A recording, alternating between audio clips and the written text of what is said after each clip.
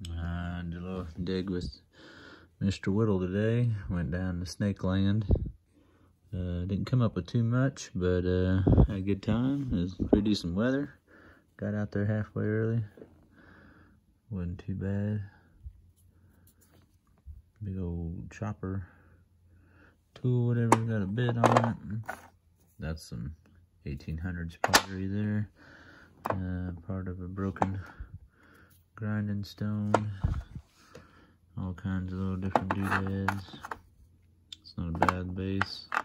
Would have been a killer point. This would have been amazing.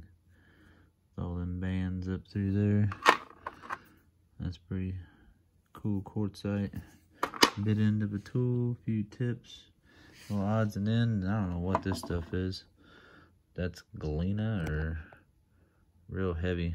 This is the one I didn't break open right here. Different looking. Take her easy.